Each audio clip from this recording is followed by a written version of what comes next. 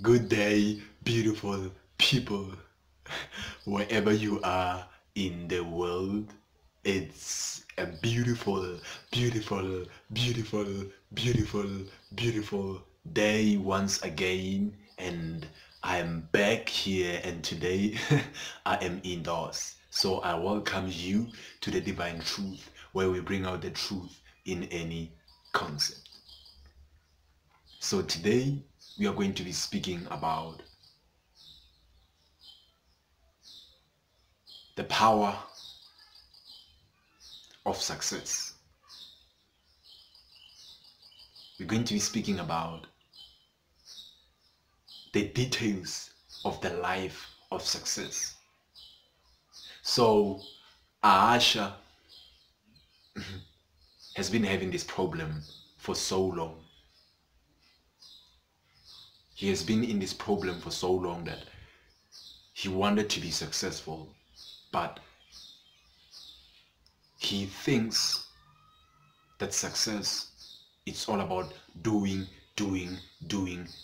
all the time. And he thinks that your schedule is always so tight that you don't have any time to breathe. And somehow it brought fear to him. Because Aasha wanted to be successful, but he also wanted to have his time. So not that long ago, he started to experience these experiences of having his own time. And then he started to realize that he himself, he can't even stay by himself alone. And that's when he started to realize that there is more to success than being in the eyes of society. Because Aasha, when he thinks of success, he always thought of fame. That was what he always wanted. Famous. So he thought being famous, it means you are always on cameras. You are always busy. There's no time to sleep. And that gave him a lot of fear. But also, Aasha can't stay by himself. What's wrong with this guy? What's wrong with him? Now, success is not what we think it is. It's not what even Aasha think it is, because Aasha thinks success is all about going places, traveling and doing things. But that's not what success is. And he started to realize that today, actually yesterday, he started to realize that yesterday, now he started applying it even yesterday, and now he's realizing it more. Aasha started to realize that if one person or if a being can be content and joyful when they are alone with nobody, then they are already successful. And to him it came as a shock, because he started to ask himself questions like, I thought success is all about doing God. Then why is it like this? And that was when he started to realize that we can only get ideas. Human beings can only get ideas when they are in stillness.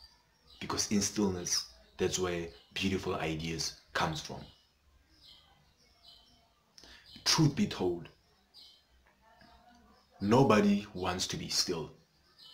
That's why everything in this world is all about doing. Social media, TV, going out, parties, events, non-stop of doing. And Aasha realized that in his journey, that most of the time he always wanted to be busy. If he was not working, he wanted to be in nature. If he's not in nature, he wanted to be on his phone. If not on his phone, with his friend. So always wanting to be around people. That's why Aasha was so obsessed with likes, with recognition. He wanted to be recognized of his like and everything. That's only because Aasha didn't recognize his true nature. And when one being does not recognize their nature, they want approval from others. They live their life for others. Ahasha used to live like this. He used to be somebody else when he's at home, and he also used to be somebody else when he's in public. He had to keep up with the images, the personas non-stop. And that brought Ahasha too much depression that he couldn't bear it anymore. But as he awoke to this journey, he started to realize that being content, blissful and joyful when you are alone is the most amazing thing ever, because ideas come flowing like water.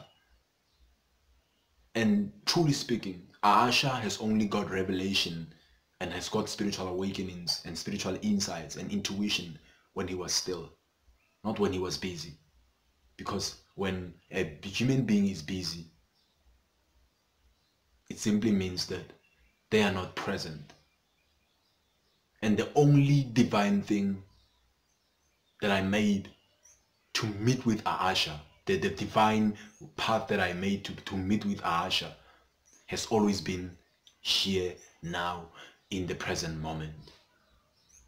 Then when he is in the present moment, then he can meet the divine. So that's when he realized that the most beautiful and amazing thing that he could ever do for himself is just to be present and just to be still and be content and joyful when he is alone. Because when one is content and joyful in the absence of what they want, then they've already got it. This has been the statement that Ahasha has been using so many times. He's been saying that I am so joyful in the absence of it, but he had to apply it. And the application of it, it may not be pleasant for human nature, because there's embarrassment aligned. There's consistency with no recognition, because Ahasha lately has been having so many challenges. He started questioning God so many times. And he asked God and said, God, I am always doing what pleases you. I'm always creating from presence. Why is my subscribers unsubscribing from me?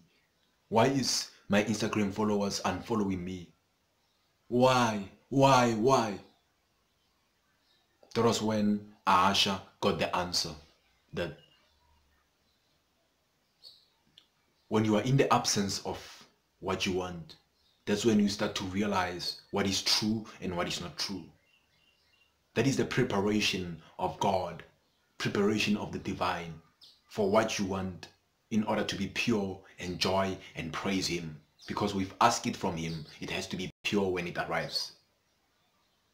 Unless you take a detour. Many people take a detour like Ahasha used to do. He used to take detours, trying to do shortcuts, trying to manipulate, trying to get what he wants out of force. But all it left him is suffering, nothing else. So he started to take the divine path. That's when he realized that in the absence of what he wants, everything that is not his start to disappear, start to dissipate from him. Then he start to change his vibration to meet the divine vibration. Then when he does that, what he wants appears.